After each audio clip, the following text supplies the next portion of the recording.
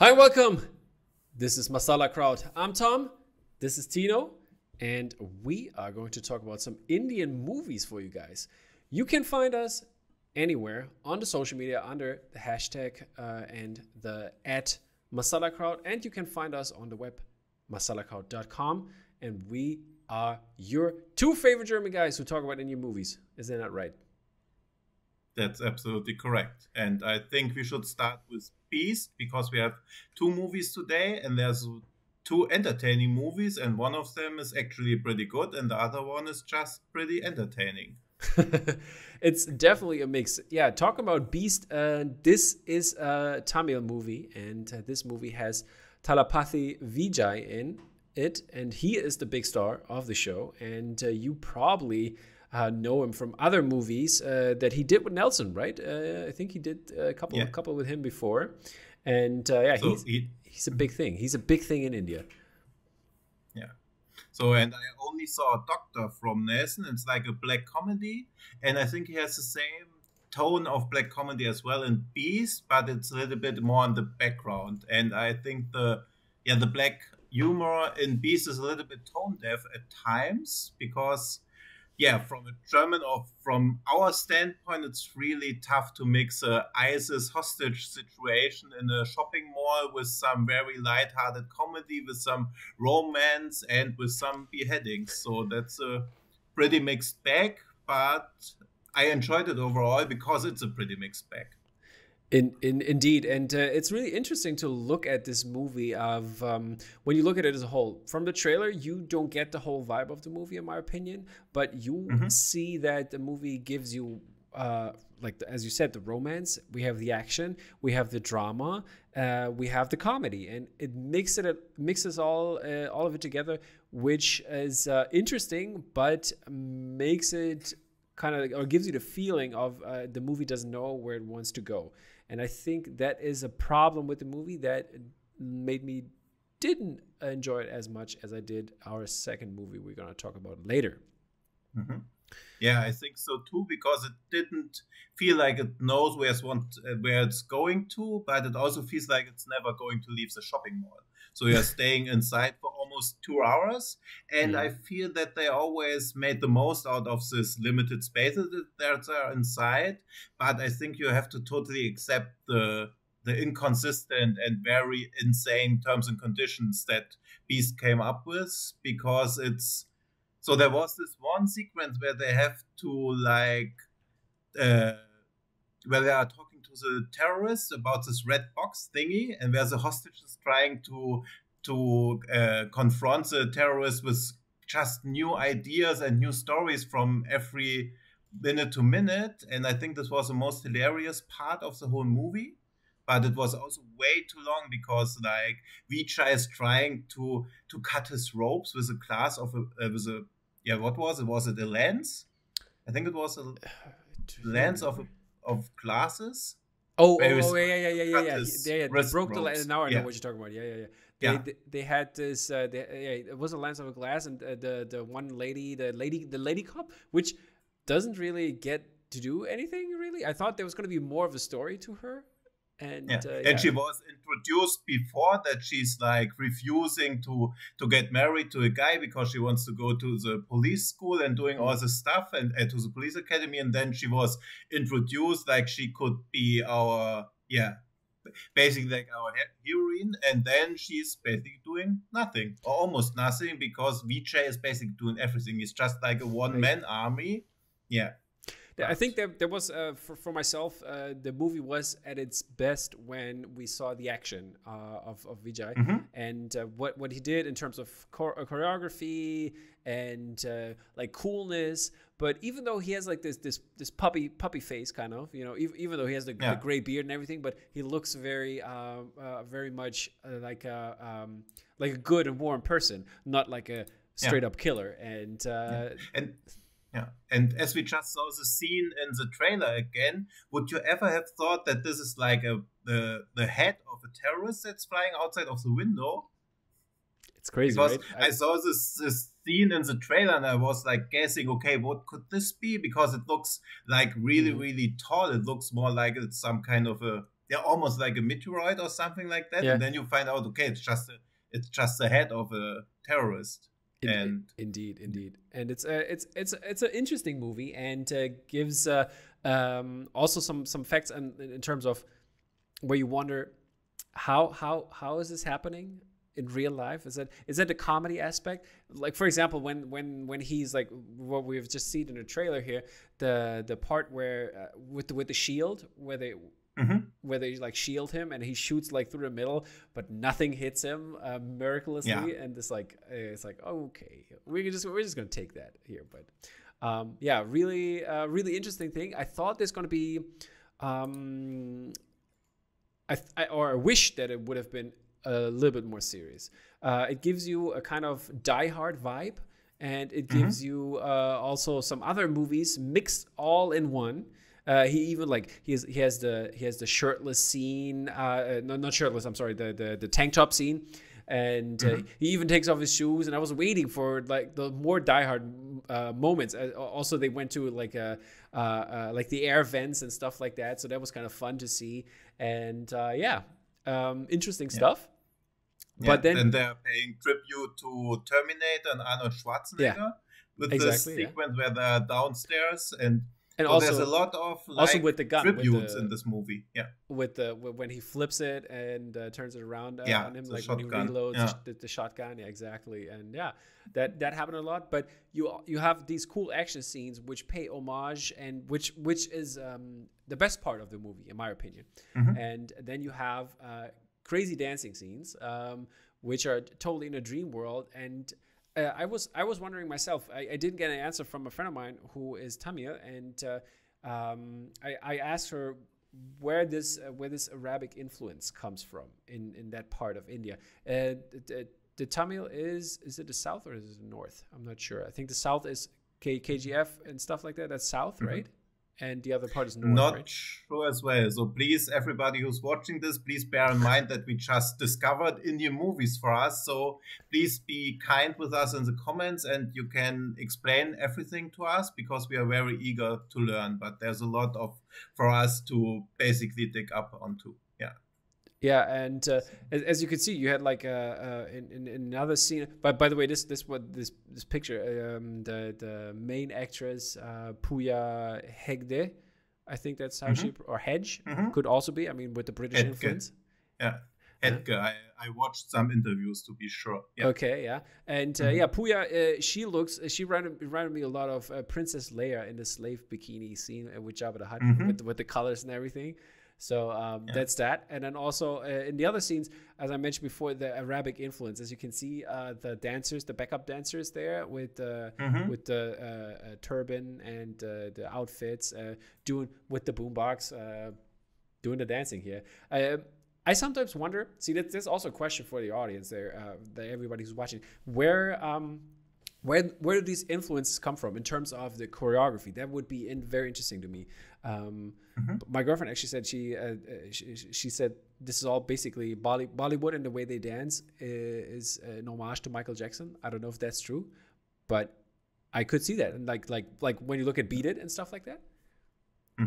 Yeah, but I think there's much more to it, but as we just mentioned, please enlighten us. So please tell us everything we need to know.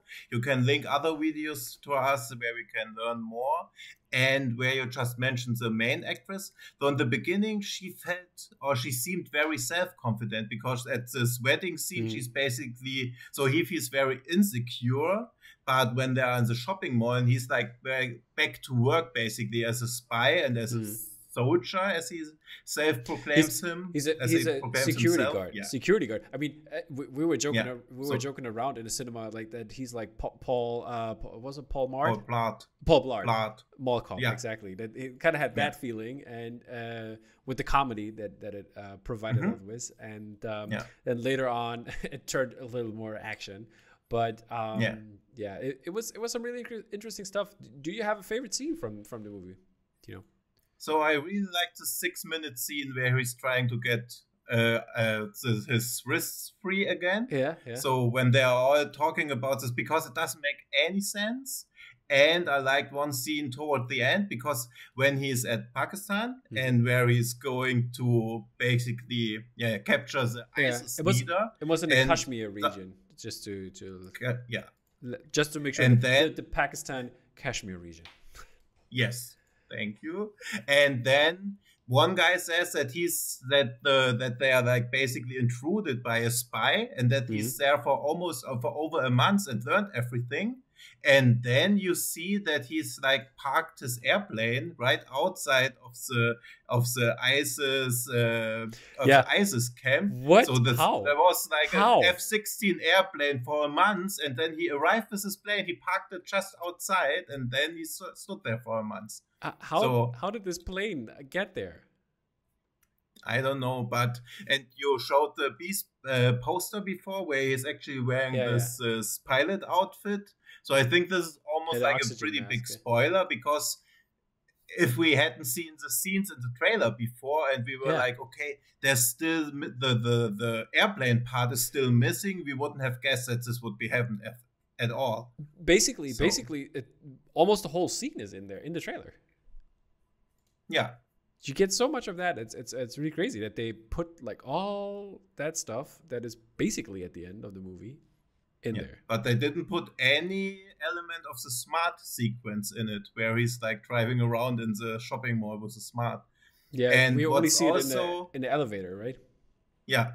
And what's also very baffling, at least for me, is that they are so. But when I read it right, they almost rebuilt the whole shopping mall, but you have like real brands in there. So you have something like Starbucks, you have Mango, you have a lot Hello Kitty, you have a lot of really brands that exist in real life. And I don't think that they are cool with a movie that's playing into an ISIS hostage situation.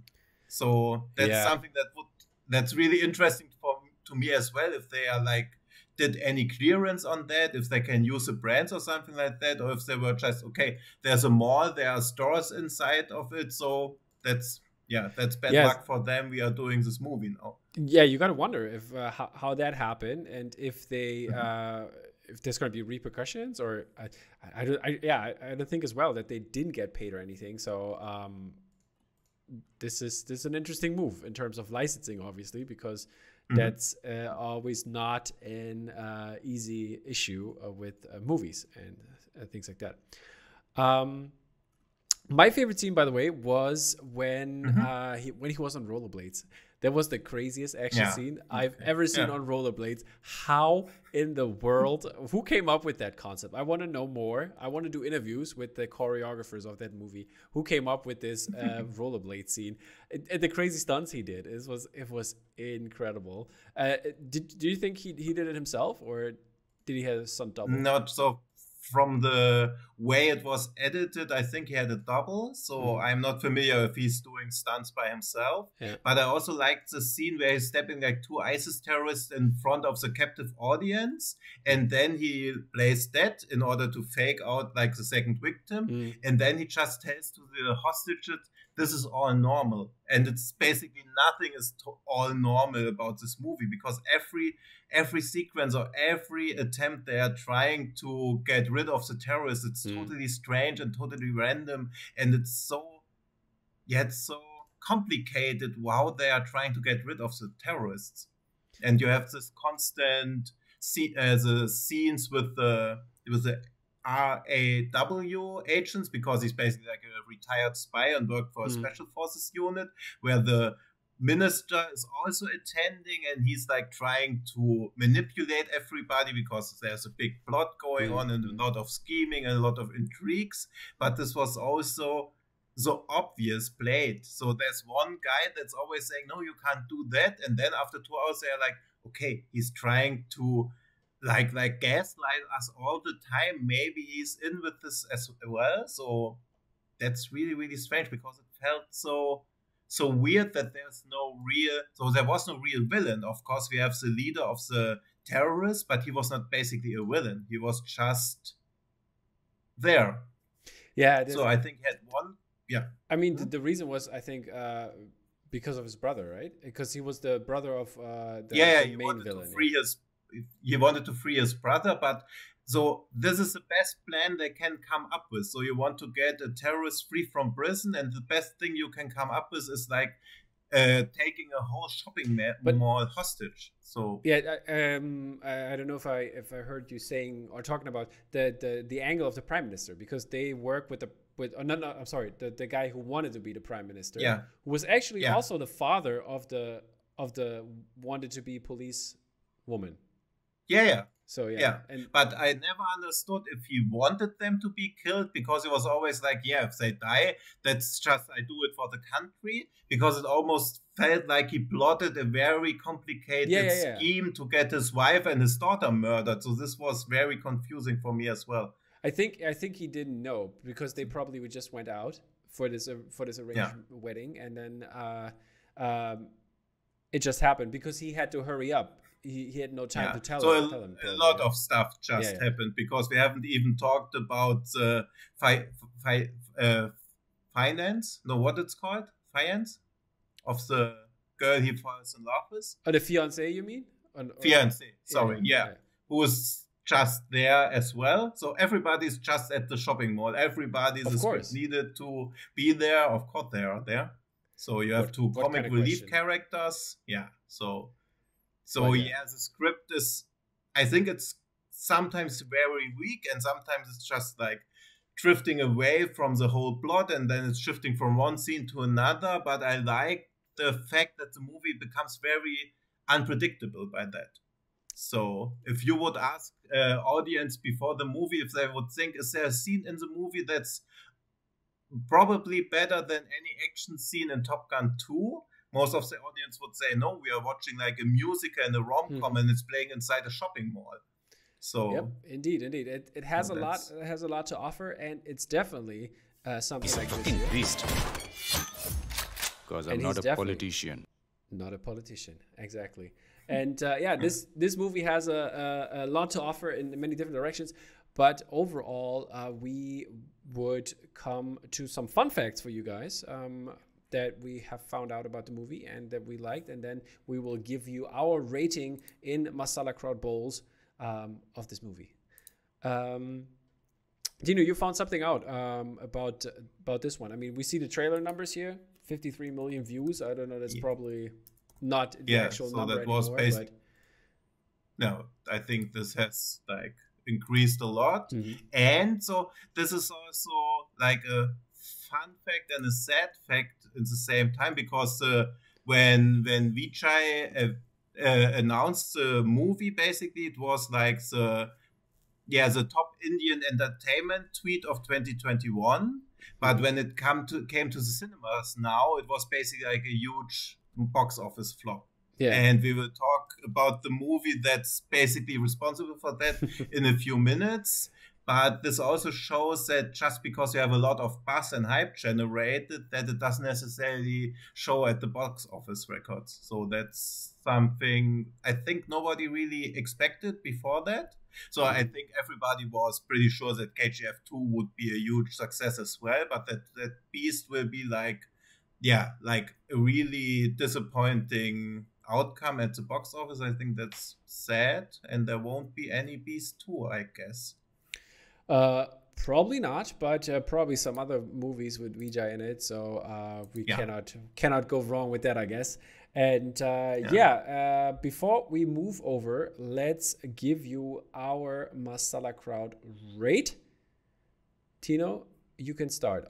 Let's do 5 bowls max. Okay, so I think it's like 3 balls, because it wasn't a good movie, but it was very entertaining. So that's something I really like about Indian movies. Even if you think, okay, they are quite shitty, they are always a lot of fun. So speaking of that fact, when you look at the people that go to these movies, or let's frame it differently, the people that I want to go to the movie, it's really hard to get them, because they think it's like all about dancing and singing, and they don't know about the action, and the action is really great choreographed and can go along all these Hollywood productions or other Western productions. which people should know about. And yeah, my Masalakraut bowl rating is also 3 of 5, and I had a good time. It was a mixed bag overall, and I think you get a good image of what we think about that movie. Now let's move over to our second movie of the day, which is yeah, as we mentioned, did very good at the box office. I think it's about 120 million or even a little bit more worldwide right now, which is KGF Chapter 2, and I had a really great time watching this. Tino helped me to get into the actual screenings of these movies to actually go, and it wasn't hard to get me there. And Triple R was the first one that I saw, and I had such a good time, so I went again to KGF Chapter 2. But before I watched KGF Chapter 1 at home, really recent, and it is an incredible double feature, in my opinion. And spoiler alert, in this case, there will be Chapter 3. But how that's going to happen, I don't know. I wonder if they're going to do a prequel style or whatever, but it's going to be really interesting. I think so too. And I have seen KGF Chapter 1, I think like 2 or 3 years ago, when I found out, or when I realized that there are a lot of Indian movies I actually tend to like, or that I actually made me interested in watching more stuff from India. So, and then I was really... then I stumbled upon the YouTube video of KGF1, which has like 500 million views. So this is like a 3-hour movie and it has 500 million views. And that's for a German with like 82 million people in Germany. That's always his numbers. They are always so massive. So whenever we see a trailer coming out, it has like 30 million views within 24 hours, and the German movie will never have like more than 1 or 2 millions within 1 or 2 months.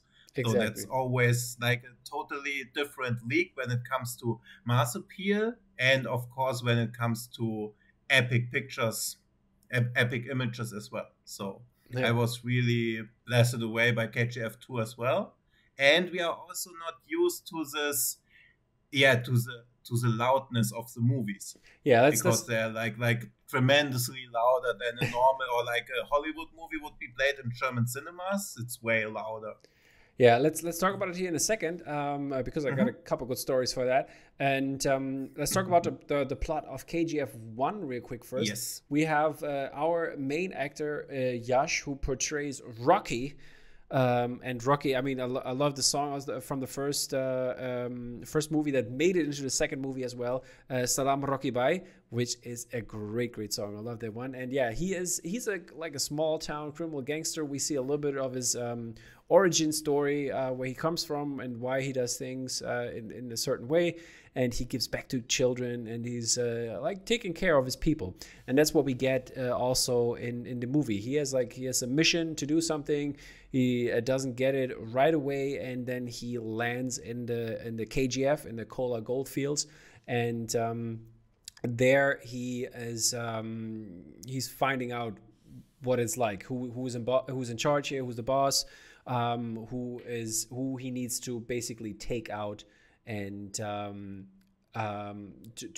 not take over, but to fulfill his mission. But he also in this way, in the first movie, he finds kind of like his true calling, I would say, when it comes to the aspect of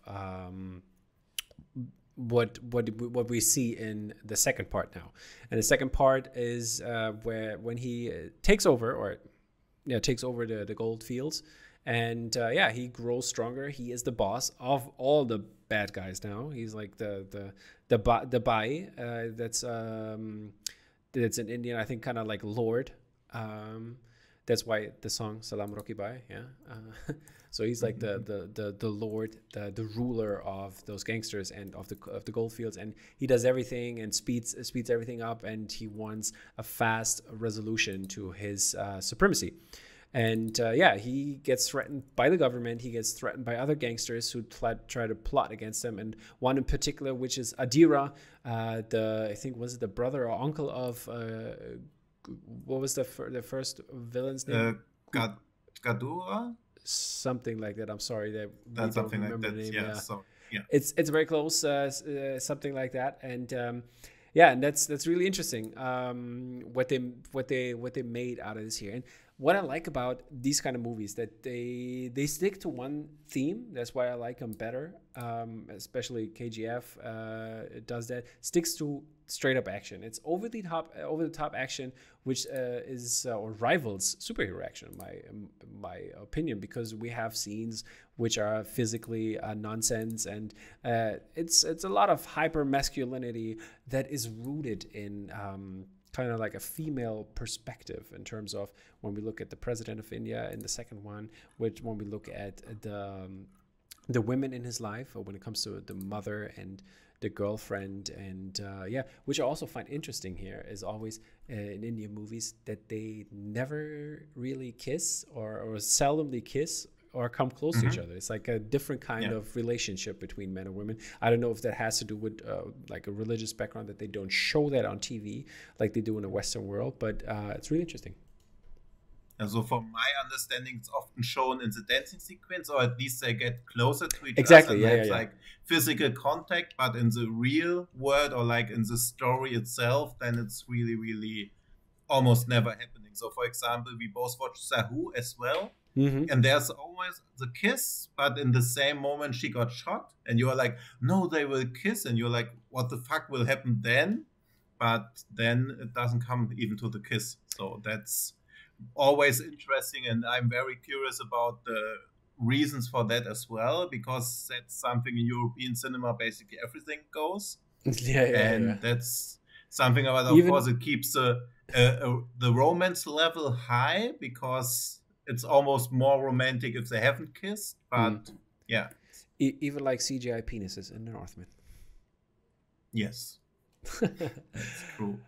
And that's something, of course, so when it comes to romance in KGF Chapter 2, it's highly debatable, and of course the representation of women in the movie is really weak, but I think that it's like a gangster movie, and it's almost like Scarface or something like that. It's just showing how he gets more and more powerful, and how he gets basically towards his goals. And basically and he starts with it, and he basically calls Rena that she's his entertainment. And you think, okay, this is almost like a rapey undertone to it. And then the story continues, and the rapey undertone exists for like 5 to 10 minutes. But then he tries, or like he transforms into almost like a gentleman. And then she falls in love, but it feels a little bit like a Stockholm syndrome, what's basically going on from a relationship standpoint for the first, at least for the first part of the movie. Afterwards, I can believe it more that she's really falling in love with him, and I think she also falls in love what he's doing for the people at the KGF. So that she thinks that he's more like a messiah or savior for the poor people that are living there. But basically, he's just using them to become the richest guy in the world. So So he's basically trying to be a tough gangster and a messiah at the same time. Exactly, and it's like it feels very much. Now play some music. We're not playing some music, but it feels like this. So cheesy, exactly. When it comes to those love scenes, and it's really interesting, but.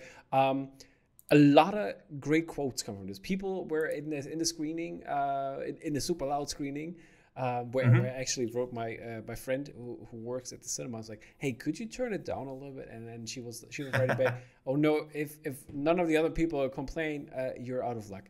And I was like, "Okay." And then, but she told me later, because they were at the same like a little bit of time difference there, but they had different showings.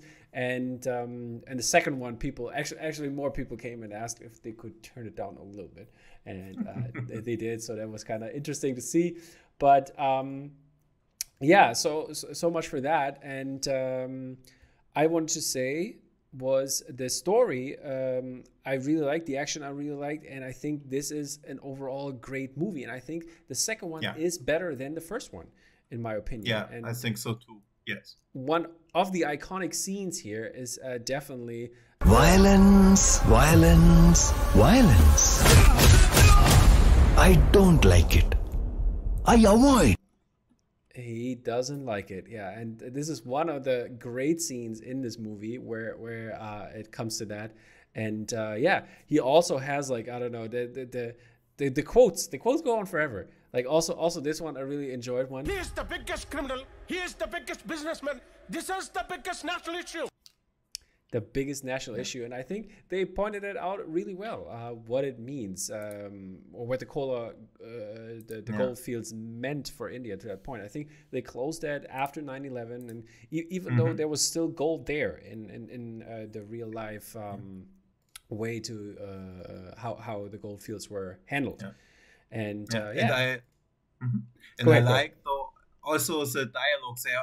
Everything in this movie is larger than life. So, for example, there's one sequence where Rena feels hot, and he's just getting a helicopter to blow air at her because nobody is needing the helicopter. It's just summoned because she feels hot. So that's the level of romance in the movie, and the level of violence and the level of action is all way over the top, but it feels very natural because everything is way over the top, and Rocky Bai is over the top as well. So you would never see like a European or Hollywood movie where there would be just like a 2-minute sequence where he's using a big gun. I think he called it Big Mama, or it was called Big Something Mama. like that, yeah. Where a big gun is mounted on something and then it's just shot for 2 minutes to completely demolish a police station. That's something a lot of our Western cinema fears to or shies off because it's not subtle enough.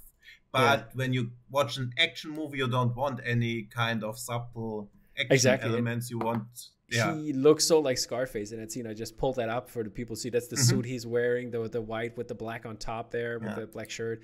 And then, the fun thing at the end, he lighted his cigarette with the gun, obviously, with the hot muzzle. And this is... this was so ridiculously that's a really fun. Big hero or more like anti-hero moment.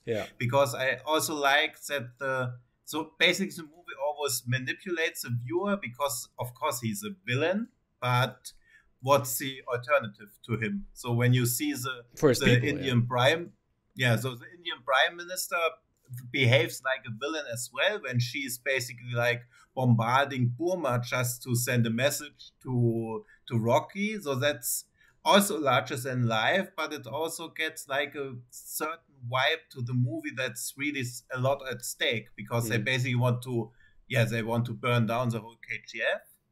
And so one of the few complaints I read about the movie was that the editing was like too fast or maybe like too shaky, but I really, really enjoyed the editing as well. And I read about this 19-year-old guy that was making the editing because he made a trailer and showed it to the director, and the director was so impressed that he basically gave him the opportunity to edit the complete film. So that's awesome. So amazing that there's somebody, I got a blockbuster and millions of people will watch it, but I trust you to edit this movie, even if you have never edited a feature film before. Yeah, so and I think that's very interesting how they did that and how they give you this give it back to the little people. Let's put it this way. Yeah. The movie cost like 13.5 million, 14 million translated. Was it euros or dollars? $12 probably, right? Dollars, yeah. Yeah, and the movie made already, as I mentioned in the beginning, 120 million and worldwide. And I think that's really cool to see that this kind of movie, and it makes so much money worldwide. And in the UK charts, it was on top. Was it how you remember? I think because there are the different language versions. So basically, they have like different positions. But I think it was on 7, 12, and 13. So that's really, really big. And Yash, when he teased again KGF Chapter 3, also said that the world is our territory now because more and more even like magazines like Variety and Hollywood Reporter realize, okay, there will be a new wave of Indian movies coming to international cinema because RRR was something almost nobody on a big scale was expecting that it will hit like this. So there was come on, got the catchiest, the almost catchiest song. I mean, Salam Rocky Bai is number one, but Nacho is definitely of course, on point. But but there were even magazines like Slash Film that wrote like, okay, the biggest surprise. So there's basically a movie that's just being like #1 in the box office worldwide, and movie magazines say it's the biggest surprise. Nobody saw it coming. Of course, it was quite obvious that a lot of these movies, or a few of these movies, will make big waves in the international box office, but this is like, way bigger. Yeah, I still think this is also one of my favorite movies this year. I had really good time. I have to say, Triple R is a little better for me overall, because I enjoyed the theme of it more, and it had a little bit more to say than KGF, but I just loved the brutal action in this one. And KGF is what the 90s action movies that I love, with Arnold Schwarzenegger and different great action stars from that time period. I always had a good time when I was a kid watching these, and KGF and similar movies like that give me that feeling again, and that makes me very happy, puts a smile on my face, and I go into that cinema and scream when Yash's title card comes up, when he kills people, destroys stuff, and things go crazy. This is just incredible. And the interesting part of these movies as well, I mean, you have an intermission, you have basically, or you could say there are two movies packed in one. And you have action scenes where you think there's one highlight, and then 10 minutes later, there's an even bigger highlight. And that's why I can't even pick one of my favorite scenes. I mean, I love the dialogues, as I said, and I love the action that is in this. But overall, such a great movie. Let's rate that movie, I would say, huh? Or do you have some fun facts that we mentioned a couple, but... There is no fun in the life of Yash. Only violence. Yeah. Violence. Exactly. That's a great scene. But Tino, let's hear your Masalakraut bowls. Yeah, I'm at 4 because I had some hard time to wrap my mind around all this hypermasculinity, and of course it's a gangster movie, so I had no real issue with it. But of course it's a little bit sad that this hypermasculinity is always like present at 100% of the time. Yeah, I totally get what he's saying. For me, it's I'm going the same. I was tending to 4.5, but I think Triple R is 4.5 for me, and KGF 2 is for Masalakraut bowls. And I'm thinking the same as you, and I wish there would be more of an shift in kind of way, that there's a more diversity in terms of gender and other things in the movies, and not just stereotypes and hyper masculinity, which we see a lot. I enjoy that for an evening, but if they want to get on an international level that is seen not as just entertainment and pure action, they need to do a little bit more in other directions. I have seen a couple other Indian films lately, which I really enjoyed. And for example, like the one you told me to watch, Anhandu, with the blind. Yeah, so please be forgiving with us, because it's very hard for us to remember all the titles. So, but it's with a blind piano player. Exactly, and it feels like as you said before to me in person, it feels like a Coen Brother movie, and I think that's really interesting that it came out like that, and it was so cool to watch. I was sitting there watching because it was so good. I really had a good time. And the hypermasculinity issue, of course, Beast has the same issue. I think RRR doesn't have this issue because they have like a weak spot for everybody as well, and it's the same issue with movies like John Wick as well. So this is not just like a problem or like an issue these movies are having, but it's an issue that action movies in general have. Indeed. So, but I think, like, commenting on that, because I think when I watch other Indian movies as well, which are not as action, where the action is not in the forefront and not as much action as that, they still have that problem, and I would love to see a little shift there, because I think that's just my European way of watching movies, and what I personally like when it comes to like more indie flicks and stuff like that they do that. For example, like Everything Everywhere All at Once, which could be basically an Asian movie. from the starring. But yeah, I would love to see more empowerment there. Yeah, and I think we will see more diversity because we basically just get a very, very tiny glimpse inside the Indian movie industry, because we are always, or right now, we are dependent on which movies are actually shown in Germany. And of course, these are basically only blockbusters. And if we would only see blockbusters from US, we would have the same perception that there's not a lot of diversity and stuff like that. So I think basically our view on movies will be a lot more wider when we see a lot of different movies from India. But that also means that more German people need to watch Indian movies. Indeed, people. So come out and join us here in Berlin or other places in Germany by yourself when Indian movies are in the cinema. A couple are coming up. Runway 34, or was 34, right? 34, yes. Yeah, Runway 34 is coming up soon with a release. We are going to watch it on Saturday, and then on Sunday. So I haven't seen the other 33, but I don't think that is a problem. I don't think so either. But but there are some other movies coming up, and we're going to have some trailer reactions for those movies.